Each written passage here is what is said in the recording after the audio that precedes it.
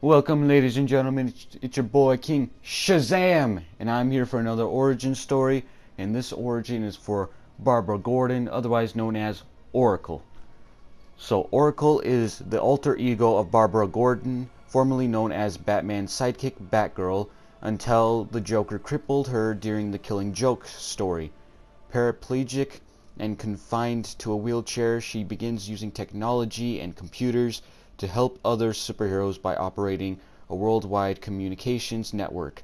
This provides up-to-the-minute espionage and intel, as well as coordination and organization. In addition to her involvement with the Batman family, she is also a member of the Birds of Prey, Justice League, Suicide Squad, and Batman Incorporated. The Oracle identity was created by John Ostrander, first appearing in Suicide Squad number 23 in 1989.